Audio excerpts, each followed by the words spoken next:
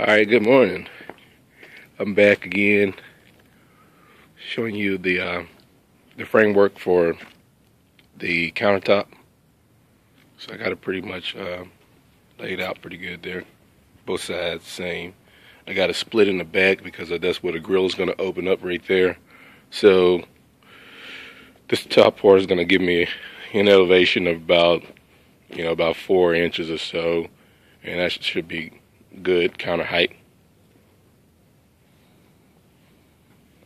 And I'm gonna throw some cement board on it, get it all sealed in properly. Then I'll have these panels put in this area right here so I can put my tiling in there, and as soon as I figure out what type I'm gonna use, and then I'll get it all sealed up and get the towel on there, get it covered, and then I'll get it ready for stucco.